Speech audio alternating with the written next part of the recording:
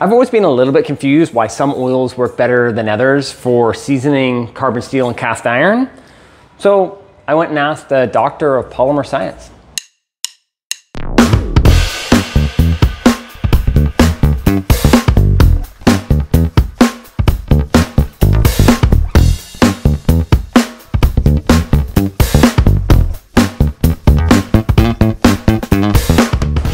So I'm going to introduce you to Dr. Zac Hudson.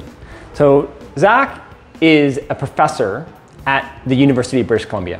He is a polymer scientist, and he is just an all-around awesome guy. So there is a link to his YouTube video that he was asked by a lot of his students to post to the internet about why the future needs chemists and why chemistry is so critical to our future and to the chemistry of seasoning pans and why that's important to our future also from my perspective. I hope you enjoy this. I've tried to make this as brief as possible, and I'll see you on the other side. Hi everybody, I'm Zac Hudson. I'm a professor of chemistry at the University of British Columbia and the Canada Research Chair in Sustainable Chemistry.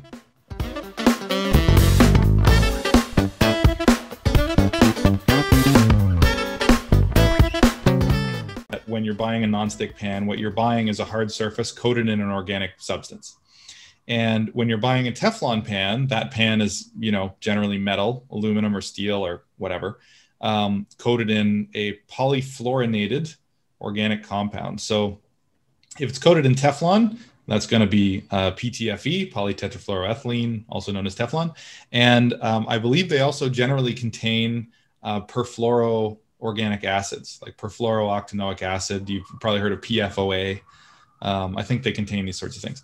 So Teflon is a really remarkable material because almost nothing sticks to it. It has very low surface energy, so that's why they work so well the day you pick them up off the shelf. Almost nothing sticks to Teflon. But it is an organic coating, and so when you're heating it to high temperatures and scraping against it, that abrasiveness is going to, over time, wreck that coating. So the instructions on a Teflon pan, which nobody listens to perfectly, is don't use high heat and don't use metal. Because what you're doing, if you do those things, is you're actually scraping off the Teflon. But even kind of medium heat, and abrasion with a wooden spoon and so on, over time causes wear.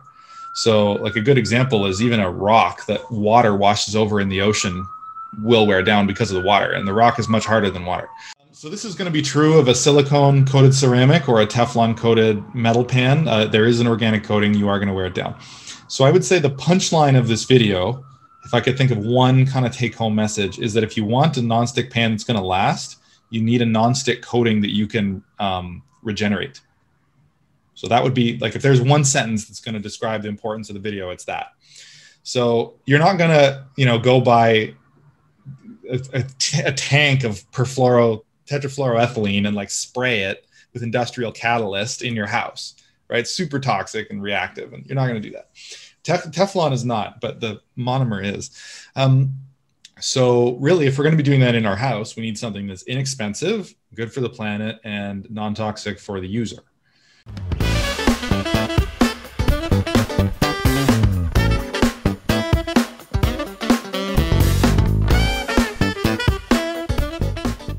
This leads us to compounds like fats and oils and so on, which people can use safely and comfortably.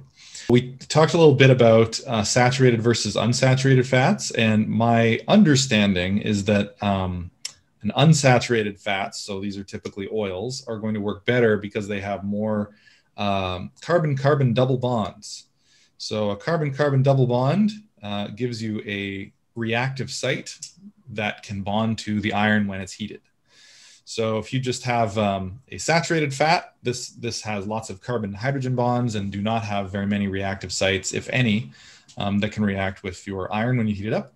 But an unsaturated fat, these carbon-carbon double bonds are going to provide reactive sites. So if you on Google Images look up the structure of, linoleic acid or whatever, you'll see that there are these double bonds, which are signified by two lines connecting to the carbon atoms, and those are points at which the oil can react. It's also, once that reaction happens, that chemical functionality, a carbon-carbon double bond, can initiate a polymerization. So a polymerization is the same reaction happening over and over and over and over again with an additional molecule. So this is how you form your coating. So what would happen is you would start, heat up the iron, those electrons on the iron become reactive, snap on to one of those carbon-carbon double bonds, and that releases an electron on the fat to react with another molecule of fat. So that reaction will happen again and again and again and again and again until you get your nice coating of oil. And chemically, that's going to give you a very similar structure to a synthetic coating. So you've got this kind of brushy polymer structure formed from nonpolar fats and oils on your surface. And the beauty of this method is that when you scrape it, wear it down, heat it up, use and abuse it, you can regenerate it with something that you have in your cupboard that's safe and inexpensive and not difficult to do. So this is why, you can use your great grandmother's cast iron pan, because it's just iron metal that you treat well and season, and it'll last forever.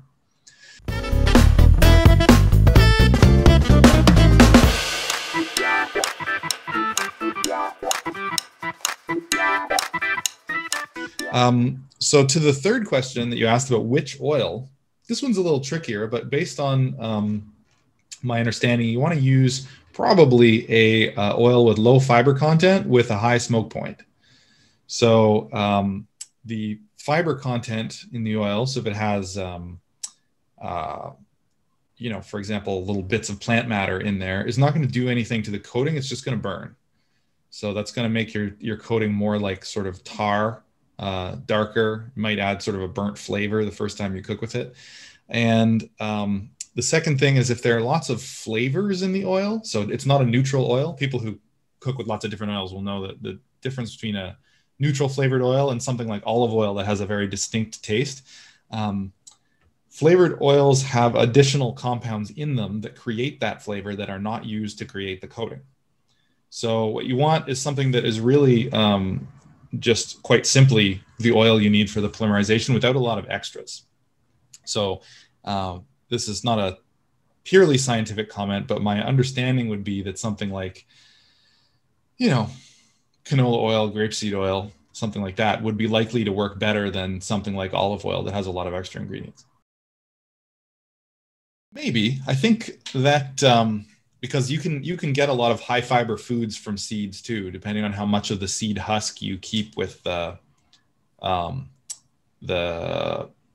germ, right? Mm. So I think that's a reasonable guess, but it probably also depends on how it's refined.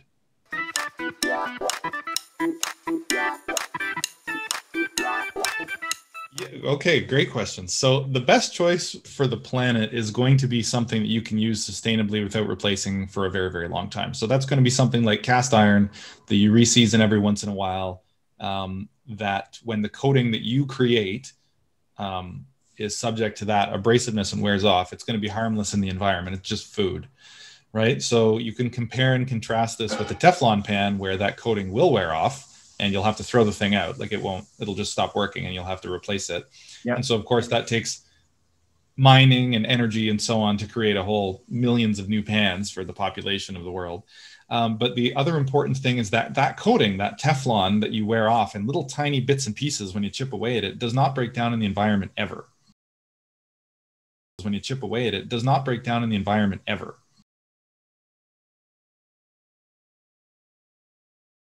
So you're going to create basically microplastic fluoropolymer in the, probably you wash down your sink. So it's going to go in your waterway. Okay. And the effects of microplastic pollution are becoming increasingly better understood. And specifically the effects of like fluoropolymer. It's not particularly reactive, but it's also not something your body can metabolize. So it's just going to accumulate in fish and accumulate in birds and so on. And the long-term effects of that are certainly not going to be positive. So I would say the most sustainable choice for the planet would be probably a cast iron pan or similar material that you can reseason whenever you need to. And the reason why we have a problem in this industry is that the most convenient choice for the consumer is to throw it away and buy a new one because, very often, depending on the quality of pan you can get cheap Teflon coated pans. And so what most people do is they just buy one and they say, well, this is trash. A few years later, throw it out, buy a new one. And so this causes waste to accumulate. But I think I actually don't know how the prices compare, but even if, you know, a good quality cast iron pan were more expensive than a cheaper Teflon one, you'll never have to replace it. So if you were to, for example, spend, I don't know what it is, $50 to buy a nice one versus $20 to buy a cheap Teflon pan, and you say, wow, this is more expensive. Like, yes, but you'll replace the cheap one every 5 years, and you might have generations of people that will never replace the cast iron. So, you know, that $30 or that extra $30 that you were to spend now might be money that, you know, your great grandchildren never have to spend if they hand it down. So realistically, the best choice for the consumer that can think, not even really long term, just medium term, would be a cast iron pan that you season yourself.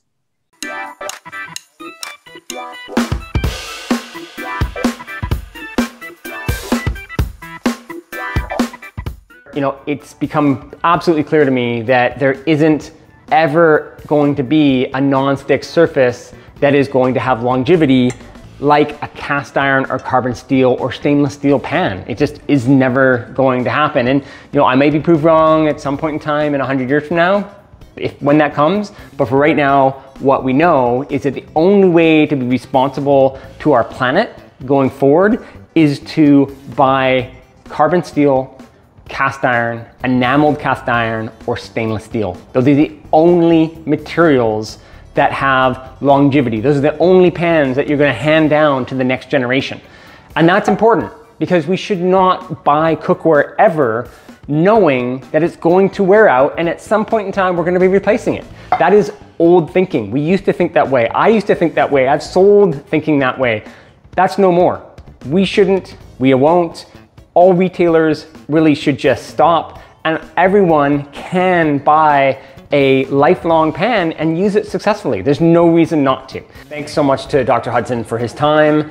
I hope that's really clear to everybody of why unsaturated fats work well, why not having fiber in your oil works so incredibly well, and why a saturated fat just won't ever bond as well. Thank you so much. I really appreciate it.